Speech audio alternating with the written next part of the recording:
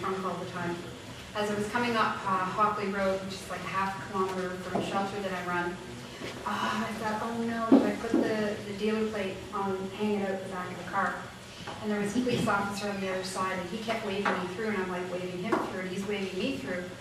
So out of intimidation, thinking I better go, otherwise I'm in trouble, I should have gotten out, checked my plate, put it on, but I didn't. Drove up the road. There was 2 lanes, we both could have turned. There was no reason for anybody to wave anybody through. And I went up the road, and I popped my trunk, and I said, I have my plate. And he basically said, well, you didn't when I saw you, so basically I'm giving you a ticket. So I intended to fight it with the jurisdictional identity issues. And when I asked for the oath of the judge and the Crown Attorney and the police officer, they said, oh no, we don't do that. But immediately that set off bells in their head, and they realized that this wasn't going to be a normal case. Immediately they changed judges. 10 police officers showed up. I was alone. I didn't have anyone in the courtroom with me. And so, being this, the age I am and stuff, I really didn't want to go to jail, and I didn't want to be dragged out of the courtroom, which I had been before. So I decided that I would just go along with their jurisdiction and try to win my case on its merits. Well, that wouldn't matter. I really didn't do anything wrong, but it doesn't matter. They had me in there. At the end of the entire case, they basically said, well, we have jurisdiction, we have the date, we have the time, we have the name, and we have absolute liability. So I'm thinking, okay, it sounds like I'm going to be, charged here. During the court case, I had held on to my Bible. I didn't swear on theirs, because it says you're not supposed to swear on your Bible. So I affirmed to tell the truth, and I read the Lord's Prayer. And I said, God's forgiven me for this silly little mistake that I've made, and I'm hoping you'll do the same.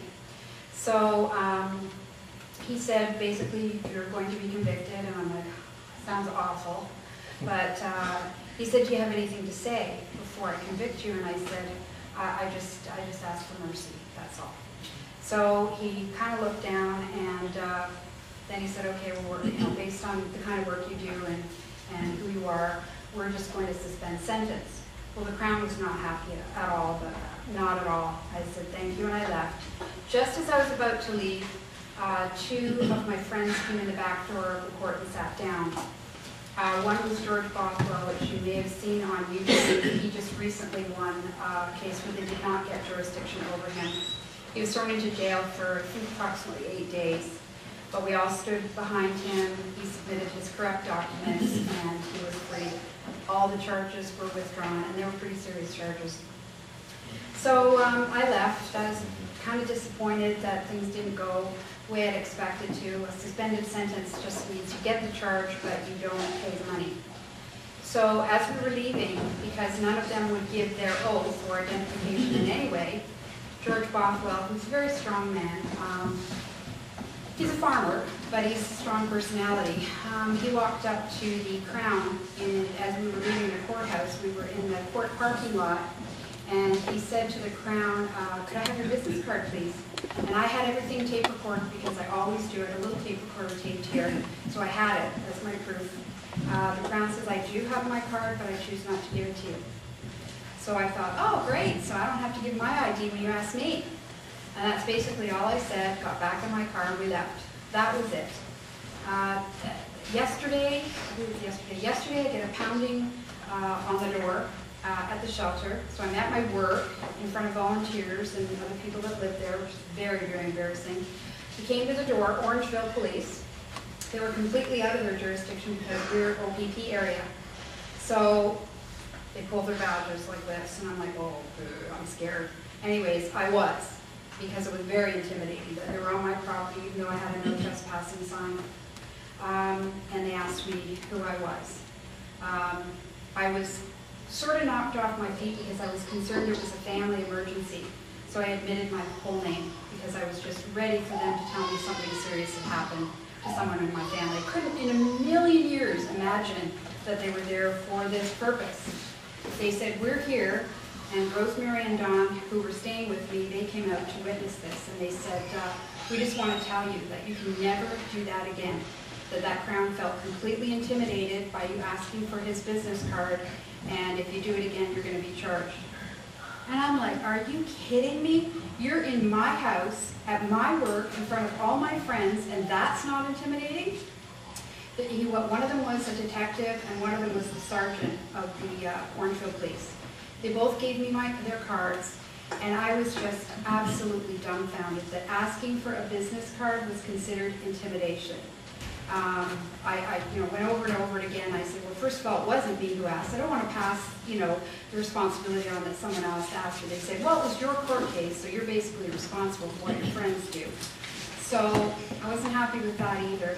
And it just goes to show me that they can go right out of their jurisdiction. Orangeville Police has no jurisdiction whatsoever in the Mono Township, the OPP would. How they found me, I do not know. That was not my home address, which is where I think they should have come if that was the case. And Rosemary had a chance to explain a few of the reasons that we are so upset with the way that the police are behaving. This is a perfect example.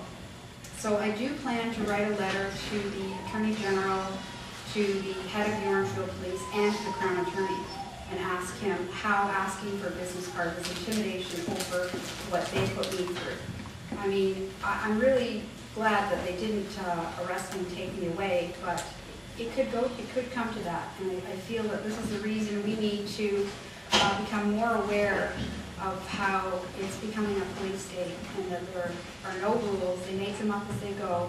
I mean, who here, if was asked a business card, would consider that intimidation?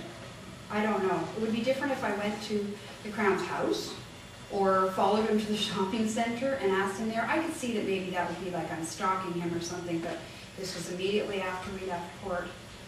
And I spent the rest of the day really, really thinking about what we, the people, need to do with respect to little things like this, because it could be you, and I don't think I'm any threat to anybody. And so that's basically my story, and I'm really surprised it had no involvement with the law whatsoever. So that's what I have to share, and I'm not sure who's next. Sorry. There you go. Thank you for letting me share.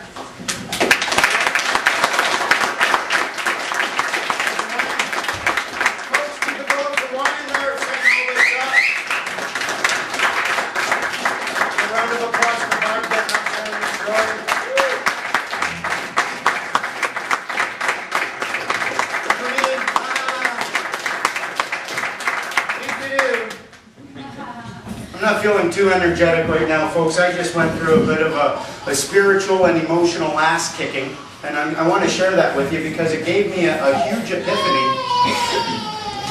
Oh, it's too loud. The funny comes later. Yeah, it was pretty weird, and I ended up doing some research on the web about it. I ended up traveling here with this guy. For 3 weeks I've been traveling with this guy, and he has this very bad habit. It's called, on the web, I looked it up, it's called aggressive, passive, assertive behavior. And it takes the form of an immediate rejection of whatever you're presenting. He then laughs about it until, because you're uncomfortable or you're in discomfort, he then says, oh, it's just a joke, ha ha ha ha ha, and then he commands you to carry on doing what it was you were doing. I'll give you an example. I brought him morning coffee. You would expect he would say, thank you, Rob, thanks for the coffee. What does he say? Why'd you get coffee? I prefer tea. I'm like, holy shit. Ha ha ha, just joking. Yeah, give me coffee. I'm cooking, I buy and cook chicken. He says, chicken, why didn't you get fish? I'm like, what the hell? Ha ha ha, just joking. Yeah, continue cooking chicken for me. It's a pathology, and it is recognized as a type of abusive behavior. I got online, and there was a whole thread forum about this. Guys who would insult their wife, say, oh, you're looking fat and ugly. She gets upset about it. Ha, just joking. Now, the beauty about this sort of action is it is nothing but extensive and overwhelming antagonism. And I'm not talking once or twice a day. I'm talking 3-4 times an hour. Every opportunity he would get, he would just shut me right down, insult me, and then claim, oh, it's funny, I'm laughing, it's just a joke, carry on doing what you're doing.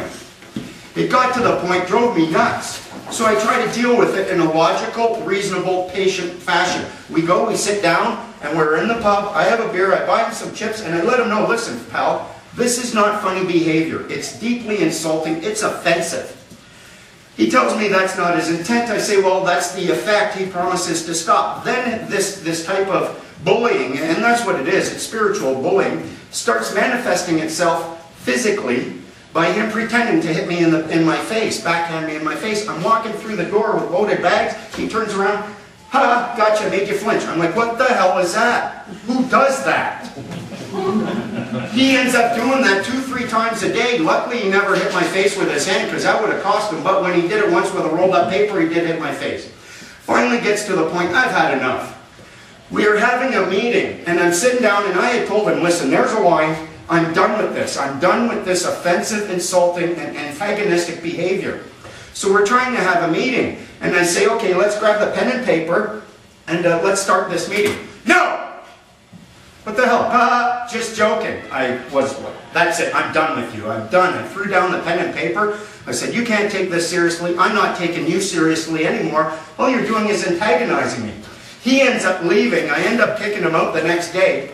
He's telling friends, and I've got friends telling me now, that I have to change in order to be a better man. That I have to accommodate his aggressive and antagonistic action. But here's the thing, the beauty of this, the victim of this antagonistic behavior ends up being the bad guy because, oh, you just couldn't take one joke. When what it was never a joke, it was a series of antagonistic insults, continuous and incessant. So now I'm the bad guy apparently for, I'm supposed to apparently become a better man if I accept his actions, if I change so that I can get along with him.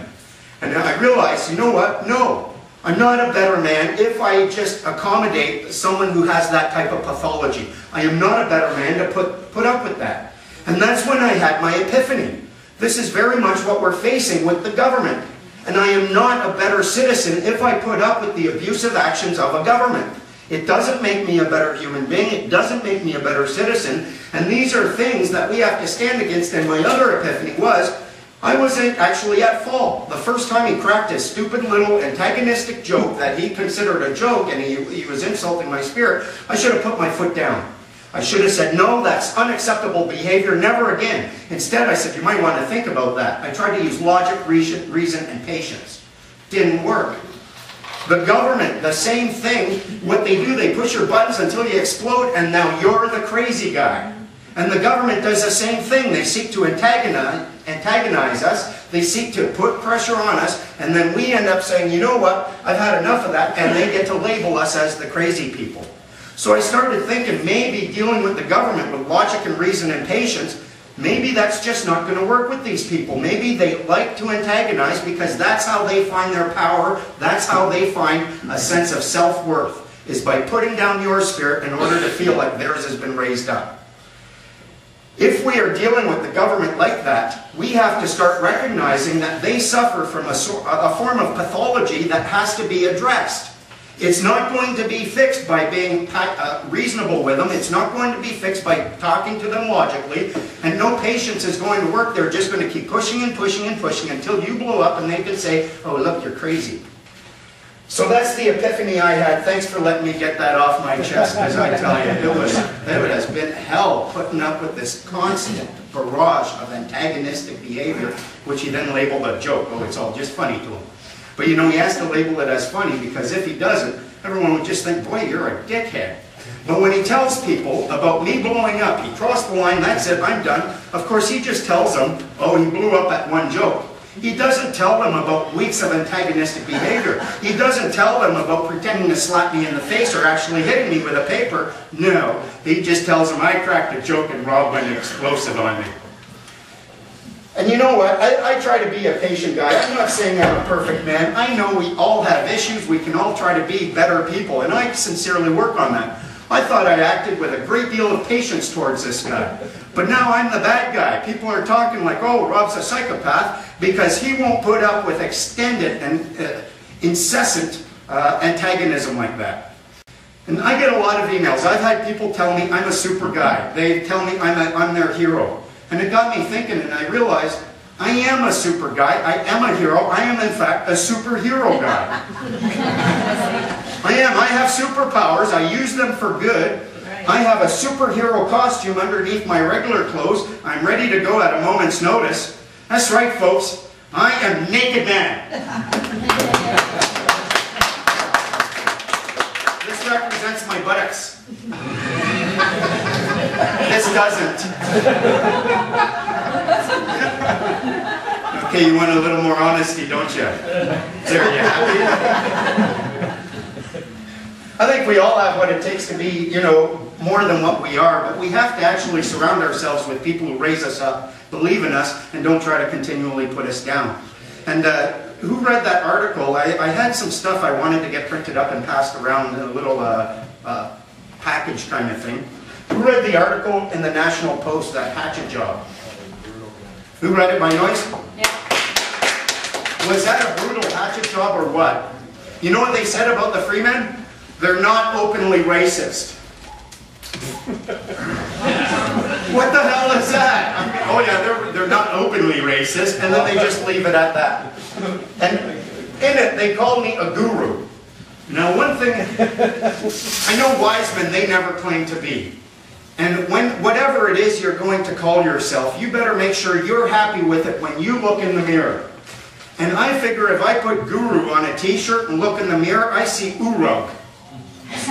I don't want to be an urug.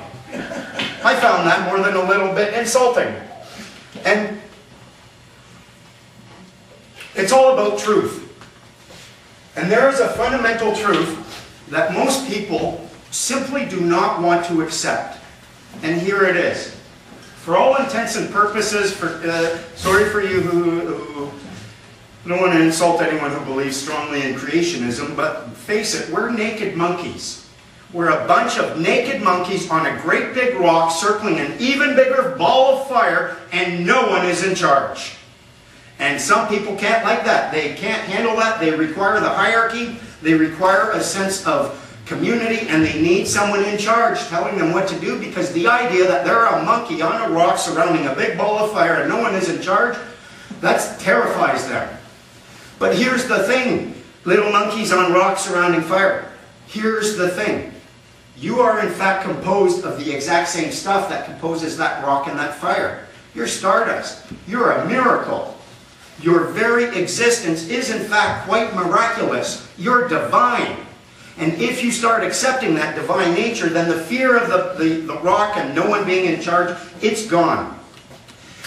Once I started accepting the fact that I was divine, and not better than everyone else, just aware of my divinity, I started to find there's a lot of people who hated me because I have this theory. People who have rejected their own divine nature hate it if you accept your own. They don't want you thinking you're divine. They don't want you thinking you're better than the government. They want you down and refusing to accept your divinity. Now, who here has filed their Freeman documents? Who here has served a notice of understanding and a claim of right? Studying it. Who's planning on doing it? Oh, there you go. A lot of people, they have had problems looking at a claim of right. They can be very, very complex and confusing. I was helping out a buddy of mine. The strongest claim of right I ever saw was written by a buddy of mine by the name of Clint Mitchell. Now, Clint couldn't understand a great big claim of right. He just didn't have, he had the heart, but he just didn't have the mental capacity to follow the law, and it was very confusing to him. So I told him, listen, go meditate, lay down. When you figure out what's really in your heart, come back and I'll talk you through the claim of right process. He goes and he comes back 20 minutes later, he's all excited. I got it, I got my claim of right. And I'm like, oh yeah, okay, I was going to talk you through. Let me see it. So he gave it to me, I read it, I almost cried. It was the most powerful claim of right I had ever seen. It said, I looked in my heart and I see that love is my law.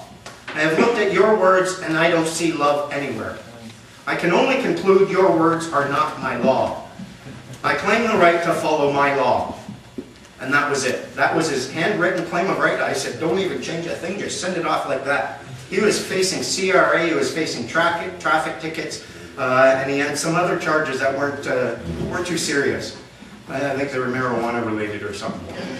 I'm not sure. But all of the charges went away, no one ever talked to him again.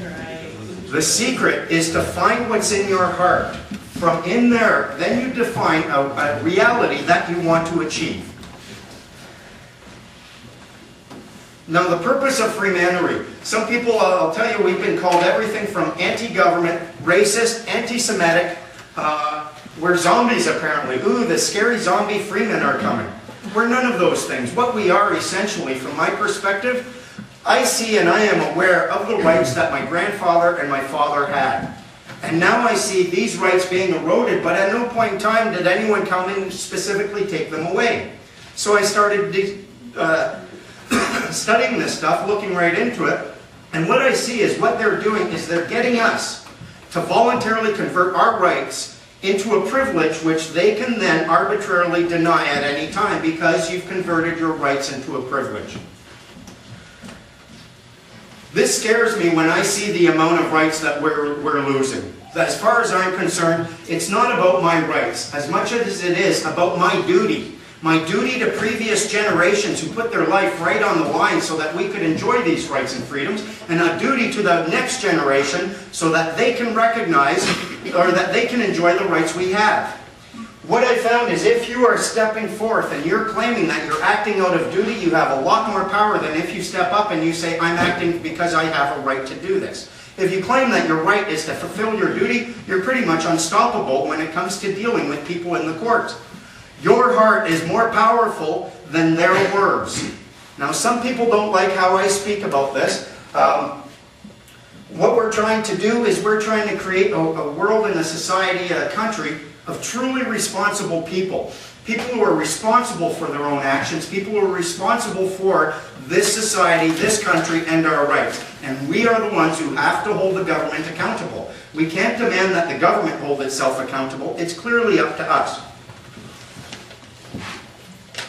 Yeah, we're not racist, anti-government, anti-Semitics, or zombies. But what we want is our power back. We want our power back, and we want the government to recognize that they serve us. We are not their servants.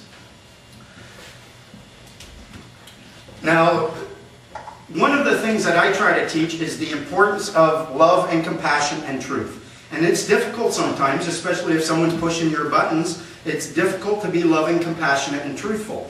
But bear in mind that when you're dealing with the cops, they're trying to push your buttons. We drove here and we went through Nipigon. We got stopped twice by OPP and Wawa police. We get stopped in Nipigon, 4:30 in the morning. My buddy's driving, and his driver's license requires someone with a regular driver's license that's not expired. The guy with a regular driver's license, that was expired, so the cop ends up telling us that we can't go anywhere, where he's going to escort us back to the Husky, and he doesn't care how long we're stranded there, we're not going anywhere. Now, when he stopped us, he demands ID. I gave him my ID. He goes and he puts it into the computer, and then two cars come showing up. And there's a great big guy standing outside my window. I'm in the passenger seat. Biggest grin I've ever seen on the guy. I thought he was on mushrooms. I'm looking at him like, holy mackerel, like, hi. And I said something to him, hey, God's peace to you, officer, or something like that. His smile gets even bigger. I realized later he was a fan. They knew who I was when they punched my name through the computer, and he came running up. We end up going to the Husky, and I'm sitting there for about half an hour trying to figure out my strategy. And I develop a strategy I figure is going to work. So I call up the OPP, say, yeah, that nice sergeant, he's about a half a kilometer down the road, waiting for us to pull out so that he can come and say, I didn't give you a ticket last time, now I am. And he wanted to come down heavy, eh? So I call him up and I say, send that nice sergeant, I want to have a nice little chat with him. So he comes pulling up, I come out with a coffee here, we want to have a little chat. We end up picking his brain and sharing with him our perspective on stuff. And I came to a realization of what these cops, what we're dealing with here. When we told him, when we tried claiming that we have a right to get out on the highway, exercise our common law right to travel with neither permit nor license, this is what he said. I'll tell you what will happen if people get out on the highway without licenses. Everybody will die. Swear, that's what he said. So I ended up trying to tell him and trying to bring him to the point where he recognizes that he is enforcing the letter of the law outside of the purpose of the law or the spirit of the law. But his only concern is his liability. If he lets us go and we get in an accident, he's liable. So I thought about it for a moment and I decided to up his liability card. I told him, I said, well, I guess I've got no choice but to stay in your town. go door to door to door and teach everyone how to be a free man on the land, hold their property under a claim of right, and establish lawful excuse to disobey the government and the courts. Just get out of town. He was like, just get out of here. We're off shift in half an hour. I'll radio ahead. No one will bother you. He didn't say he'd radio ahead, but he had said he'd radio ahead previously, so that if we tried, they were on the lookout for us. Now bear in mind, we're traveling in a white pickup truck, BC plates, with a blue tarp flapping in the back. That is like a red cape to a bull, to a cop, eh? They want to know what's under that tarp like you wouldn't believe. So we end up traveling down the road and we leave him behind and we're okay. We go through Wawa. We pull into Wawa. I'm asleep. We get in and we fill up. We get some gas. I'm on the phone. There's an OPP officer, a fairly attractive, short, cute little OPP officer, filling up her gas tank. She takes off, takes a look at us, sees the plate, sees the red, the blue tarp, comes back 5 minutes later with a Wawa cop, great big tall Wawa cop. So we end up talking to them a little bit, and here's what I noticed. They come and they try to push your buttons. They want to see fear. They want to see anger. They want to see some form of shame. They want to see you responding like that. And if you just refuse to give them any of that, and then you hit them with love and compassion and understanding, they don't know what to do. They were clearly, well, what now? We ended up giving them our names, and they ran it through the computer. I gave them my ID. And the woman was like, you guys are wild. Because when you run it through the computer, it pretty much says that I'm a freeman on the land. So they knew who I was. Now they still wanted to look under the tarp, eh? And so the one cop, he says, well, do you mind if we look under your tarp? And bear in mind, these guys were telling us that we couldn't travel anywhere either. We had to park and we had to fix our documentation so we could exercise our right to travel. So they want to look under the tarp. And I said, well, what are you guys going to do for us to help us get on our way? Well, I'm sure we can work, would be more likely to allow something. I mean, it was a very open kind of response. Now, I realize now what I should have said was, it'll cost you. Yeah, how much? I want a hug for each of us. Get a hug from them, then I'd have a story, eh? What happened? Did you get a ticket? Nope. Gave you a warning? Nope. Went off with a hug. That would be a good story. Well, that didn't happen. We told them, yeah, if you help us get on our way, you can look under the tarp. So they look under. One of the guys has a guitar. He ends up, they want to see that he is in fact a musician, so he pulls out his guitar. He's playing guitar to these two cops. They're tapping his feet. They're tapping their feet. People are walking by downtown Wawa in the middle. It's like 5 to noon. People are driving by watching this guy serenade the two cops. It was hilarious, and they didn't know what to do. So then they're leaving, and I said, well, what's up now? And they said, well, you can't drive without fixing your documentation, but we're going for lunch now. We're going that way for lunch for half an hour. Now the highway's that way. I had been asleep when we pulled into town. I swore the highway was that way. So they said we're going that way, and I insisted we go that way. We drove right past them with the blue tarp flapping in the wind. I looked at them, hey, I thought you guys were going for lunch. And they're looking at me like, what a Dumb and Dumber moment, eh? Ended up pulling into Max, turned around, came back, and they had taken off. We crossed paths with one of them, and they're like, oh, no, we're not even looking at you. How stupid are you guys? How cocky, I couldn't believe it. So we end up leaving, and we made it all the way back. The point is, when you're dealing with these people, if you recognize that they are testing you, they're trying to see how you will respond, and if you just hit them with the power of your heart, letting them know that you've got love and compassion and you're a peaceful man, you're not violent, they end up recognizing the power that is within you. Now I know that this is difficult to believe, and that there's a lot of people who you try doing it and the cops just don't care. They hate freemen and they want to come right down on you. And the first cop, he told us about some freemen who said, you can't do that, fuck you. And then they end up just grabbing them and pulling them out. It doesn't work. They've got the guns. We've got to find a path that is empowering for us, disempowering to them, without being antagonistic to them. This path that you're on, it's not an easy path. It involves using a claim of right to establish lawful excuse to disobey these people in the government and the courts who really want you to obey them. It's very important to them. All their power is tied up in having you scared of them. What they don't want is to be made irrelevant. That's what all bullies hate, is to be laughed at and made irrelevant. Now, what you'll find is on this path, how many people have shared this information with their family and friends? How many people the initial response was outright rejection? That's what you'll get. Outright rejection is step number one. How many people, once they accepted it, grew angry at this deception? I was furious. That's the second stage. You will get angry once you realize the depth of this deception. Now, a lot of people, they end up getting into a quagmire of anger and they can never get past that, because the next stage requires you to accept responsibility for the deception.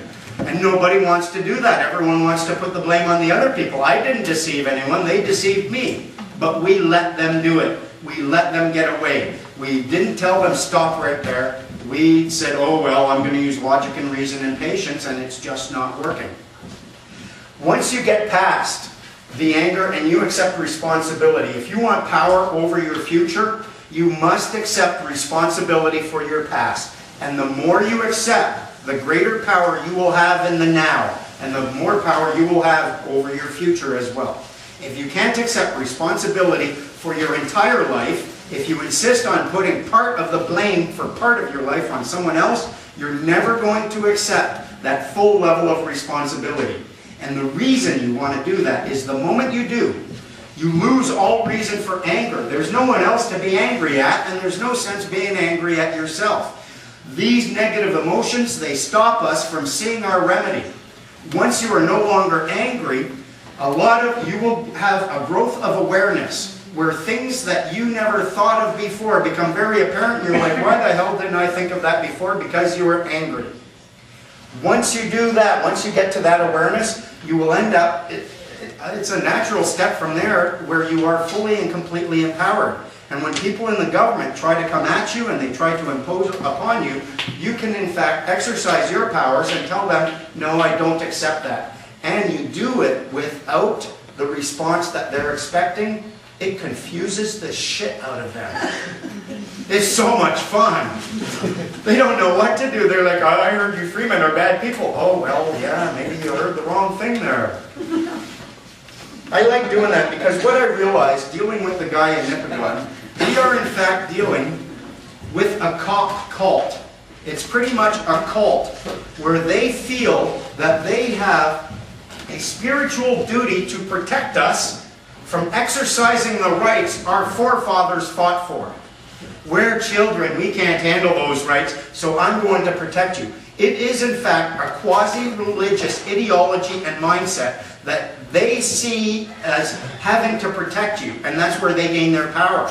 They think that if they are our protectors, oh, I'm a big guy now.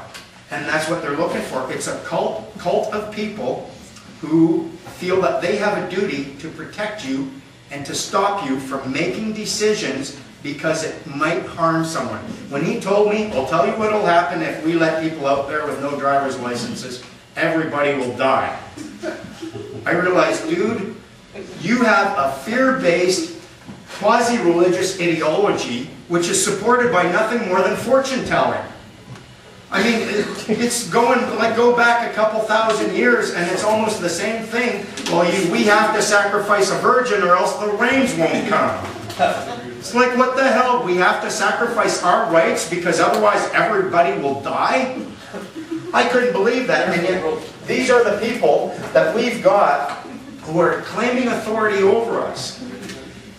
Now, what I want to do is talk a little bit about some of the tricks and traps that they use. I know you guys want information and points and the pens go nuts. And some of their tricks and traps. If you find yourself being pulled over by a cop, I have heard tell that you pulling over for their blue lights actually generates the joinder that they were looking for.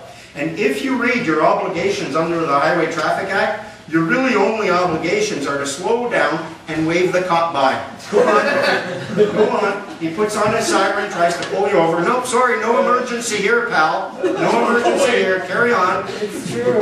It's true, and if he keeps trying it, then if he tries tapping your thing where he gets on the PA, says pull over, then you pull over, he comes to the window and you say, there's no emergency here, what's the emergency? Yeah, they don't like that at all. If you end up in court, dealing with the cops still. When they arrest you, they want to read you your rights under the Constitution Act, under the Charter of Rights and Freedoms. And they ask you specific things. They'll say, I'm reading these charges, they'll read the charges to you, and then they'll ask you, do you understand? Who here knows what the trickiness of understand means? Yeah, it's stand under, understand, you're accepting their jurisdiction. So when they ask, do you understand, they're not saying, do you know what the meaning of these words are? That's what you're led to believe. What they're actually saying is, do you accept this and my authority over you? Do you stand under my authority? So you say no. They don't like that. They will try to say, well, what don't you understand? I'll explain it to you better so that you do. And I'm like, what makes you think it's not a choice? I choose to not understand. I choose to not stand under. They then ask one of the trickiest questions I've ever been asked. Or they'll make a statement. They say, well, I have read your rights to you under the Constitution Act. Anything you say can and will be used against you in a court of law. Do you understand? Even a no at this point. Any word out of your mouth at that point is technically consent to go to court and accept these charges. So they get you to have to say no once, and then if you ask they do it again and you say no, bang, they've got you. So when I was asked that, and they're asking, I've read you your rights under the Constitution Act. Anything you say can and will be used against you in a court of law. Anything. That's right.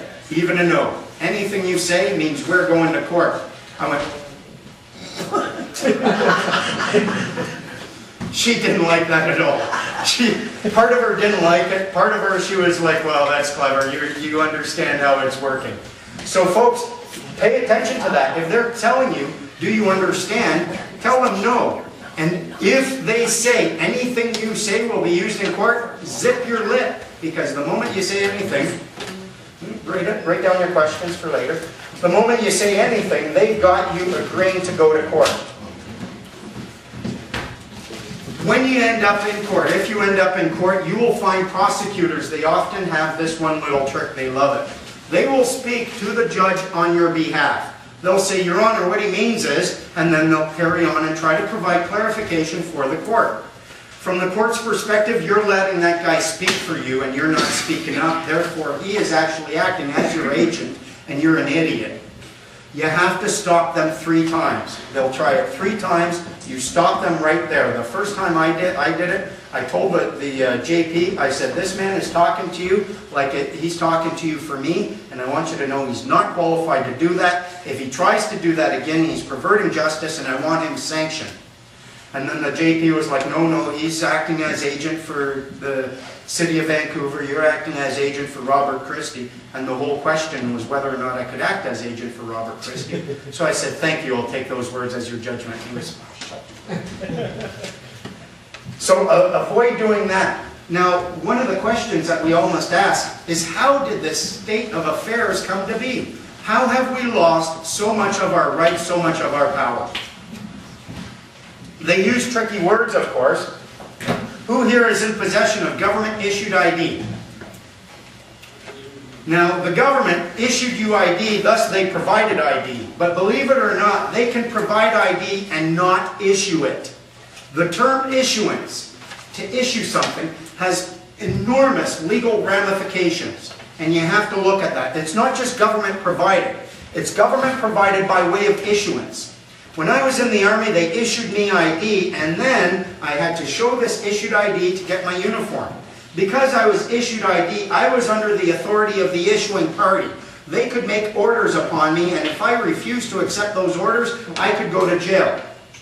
What they're getting us to do is to, imagine we have a servant in our house. It's our house, we have a servant, and we tell our servant, go get me some water. And your servant says, here, you must fill out this application, and I will issue you some water. Would you do that? It's ludicrous. You're now under the authority of your servant. You'd say, screw you, I'm placing a demand upon you. You will provide me water without issuing it. Because here's the thing. If you're in possession of something issued to you by the government, do not be in the least bit surprised. When I see it legally, they're placing chains on you. Very softly, very carefully, and they're not tugging on those chains yet.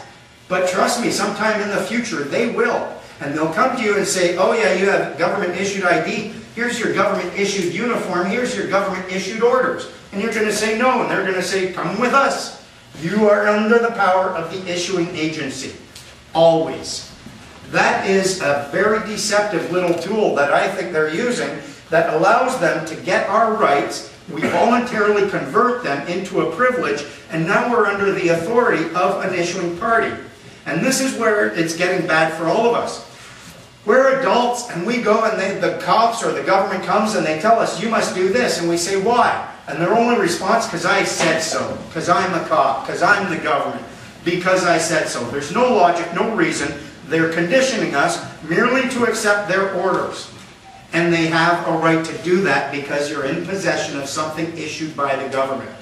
You really have to look at the word issuance. You have to look at the ramifications of that word. You will find that you are under the authority of the issuing party. They have pretty much carte blanche when they want to exercise that authority over you. They can revoke it for refusing to follow orders, and if you're in the military without even being aware of it, they can actually throw you in jail for refusing to follow the orders.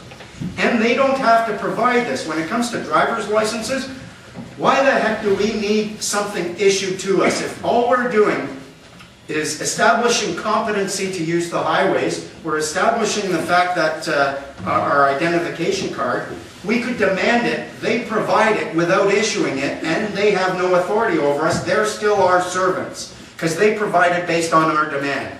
But the moment we demand, and then we fill out an application and they issue, they've just turned it all upside down, and now you are clearly, legally, under the control and the command of the people who are supposed to be your servants. That's how your public servants have twisted this all around to get you to a point where you are subject to their orders and commands. And that's why they can say, do this. Why? Because I said so. Because you are holding something issued by an issuing party. The fact is, if we knew that prior to it, if we were aware of this stuff, if people were teaching this in high school, no one here would accept an issuance. No one. You'd be looking at it, you're out of your mind. Give me what I'm demanding. Give me my documentation. Provide it without issuing it to me or claiming to be an issuing party. That's one of the trickiest words that they use out there. When they provide by way of issuance, they are claiming authority over you.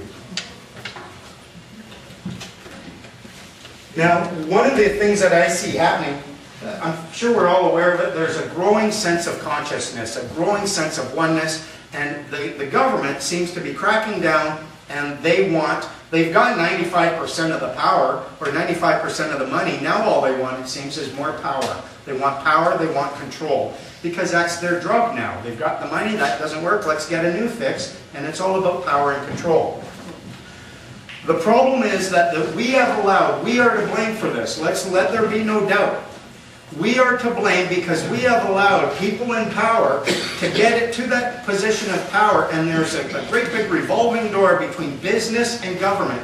And the people come and serve in the government, then they go serve in business, then they come back to the government.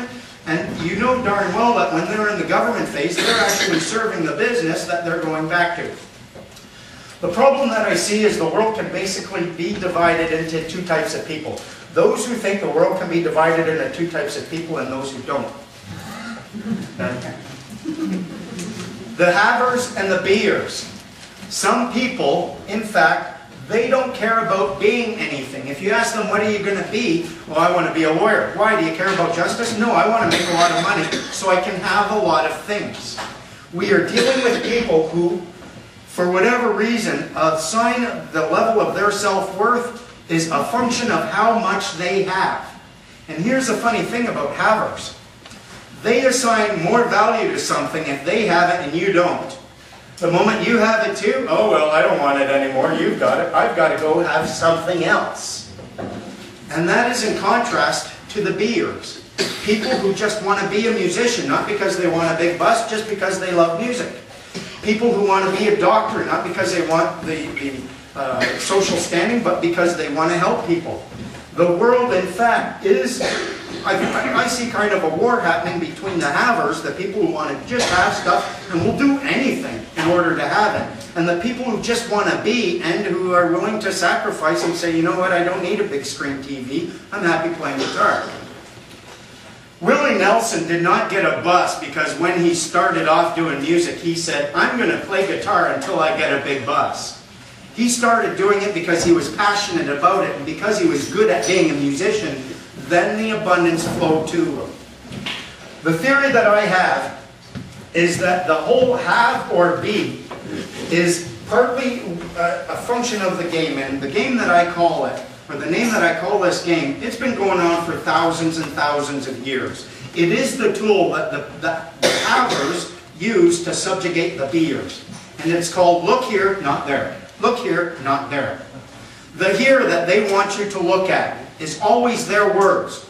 Their Torah, their Quran, their Bible, their criminal code, their statutes, their regulations. Always look here. Because they created these words, they have a greater understanding of them, and they want you paying attention to this. Because they're like magicians. And the moment you're focusing on this, you're ignoring this over here. And the there that they cannot have you looking at is your own heart. Your own heart has within it words that God Himself has written on it, which totally supersedes all of their words completely. They have no power over you if you are holding on to the love in your heart and you're looking at that as your truth, because they can't write on your heart. Only the Creator can do that. Only you can do that. So if you have something written on your heart and you are bringing that out, they have no power. That's why they always need you to pay attention to their words and accept their interpretation of these words, because then they have power over it. Whereas if you say, you know what, forget all the words in the world, because the way I think about it, if you have to read anything in order to become truly free, then that means freedom is not available to the dyslexic and to the illiterate. And that's not the case. Everyone has within them, within their own heart, a certain thing that they can bring forth and will empower them. The trick to it, what we're trying to achieve here is more peace and abundance. Is that correct? We want some power, we want some peace, we want abundance without being milk. The secret to it that I found is to identify within your own heart your own passion. Whatever that passion is. If it's justice, that's it. If it's music, it's that. If it's poetry, it doesn't matter what it is. It will be something that is beneficial to your fellow man, and it will be something that makes you feel good when you share it. Find that passion, share it freely. You will find that the world starts to magically unfold so that you do enjoy abundance. You will find yourself surrounding and attracting to you people who are into their passion and are into sharing it. Now I know it's woo-woo way down the line. I'm talking about the kingdom of God. But just imagine for a moment if everyone here just followed their passion and was willing to share freely and openly and evenly without trying to be a haver, without taking. People who love growing potatoes, and believe it or not, there are people out there who simply love growing potatoes. They will grow a lot of potatoes. There are people out there, believe it or not, like making French fries. They will make the French fries. There are people who, well, all of us, likes eating French fries. I'm not saying that it would end up being a big utopia and everything would be free. I'm sure that it would be necessary for us to engage in exchanges, because there will be people who will come and try to take advantage of that. But if we get to a place where you are actively identifying, working and building your passion and bringing it forth to share it with people, you will find yourself off this little rat race treadmill where you're doing a job you don't like so that you can make enough money to pay rent and live in a place you don't like because you feel you're compelled to do that. You will be empowered to find your passion, bring that forth. And dude, look at me, I'm an idiot, I'm an asshole, ask anyone who knows me, really. And yet I'm at this point where, I mean, folks, I have spent thousands of dollars trying to find that right combination of drugs that would silence the voices in my head. And now here you people are paying the hero. you have to do is bring out your passion and care and share. You like that one? I'm trying to keep some funny in there. Fun times, fun times. Now, who here has heard of the Canadian Common Corps of Peace Officers? Well, it's a very cunning plan. One of the things that I have found is in the Criminal Code of Canada, they define, and this was another thing that they mentioned in the National Post, where they say, oh, they're going to start their own police force and start arresting police officers and whatnot. That's not the case. If you look in the Criminal Code of Canada, they define a peace officer. They define a peace officer as any person hired to preserve and maintain the public peace. The fact is, I can hire you to preserve and maintain the peace, and suddenly you're a peace officer. And now, what makes this so good? From a fundamental psychological level, when I first made my oath and became a peace officer, the next 3 days, it was quite amazing because I felt like I had finally grown up. Things that were otherwise might set me off and get me angry, I was like, nope, got to be at peace here, got to be a peace officer. I was like, I felt pretty good about myself there for like 3 days. I'm in charge. So you get that. You start recognizing, you know what, I'm no longer a baby needing to be babysat by the government or by the cops. When you go to court and it's you against the cop, it's essentially a babysitter versus the baby. So you can argue and whine and cry all you want about your rights, about I want to stay up later, and he gets to say, I'm merely doing my duty. And because of that, he wins all the time. Now, as a peace officer, you can fulfill your duty. And you can go, and if you're in court, sorry, it's just 2 peace officers, so now the judge cannot automatically give the other guy's words more weight than yours. When you're talking to a police officer, it's unlawful for you to lie to him, but he can lie to you all he wants. Are you aware of that? Complete bull, isn't it? But if you're a peace officer, empowered by the people of Canada to investigate police officers at any time, then when they come talking to you, now it's you investigating them. You're perfectly free to lie to them right out your mouth and just investigate them. And if they lie to you, well, they'd have to know you're a peace officer, but they'd still be able to lie to you. But if you lie to them, you can say, hey, I'm a peace officer. I was conducting an investigation on the abuses of the police. You will have the power to go in front of a judge, swear out information as a peace officer concerning these cops. Done properly, they have to give you a warrant for the arrest. You can then go arrest them. This is what we have to do. They do not have a monopoly on preserving and maintaining the public peace. And oftentimes in Vancouver, film crews will hire peace officers. 50 bucks an hour, 60 bucks an hour they pay. And they're there off duty, but in uniform, big peace officer sign, and they get paid for that. You'd be able to do that because it only says they have to hire peace officers, not police officers. So there'd be some money there. The cops aren't going to like it because it evens out the playing field.